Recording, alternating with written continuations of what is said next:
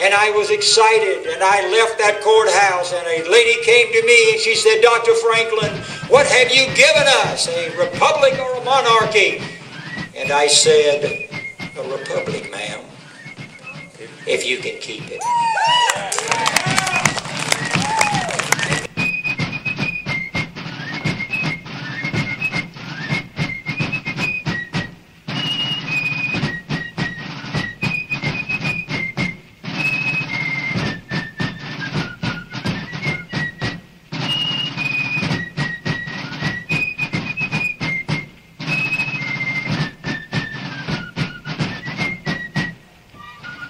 And I grieve to think that what we gave you with our lives, our fortune, and our sacred honor was something that you would not cherish and that you would not keep. And so I ask you today as I close, please remember that you and only you have the power, we the people, to rise up and regain the republic that we gave you. Only you can do it. Because as I said to George Washington on that day, as we were beginning to sign that Constitution, or before we did, when we were arguing and fighting, I said, sir, I have lived long, and the longer I live, the more convincing proofs that I see that God governs in the affairs of men, and that if He can see the sparrow fall, and He can get us through this great war for independence, surely He can preserve this country. Will you not let God turn His back on us? Will you stand up and defend the country that we gave you? We the people,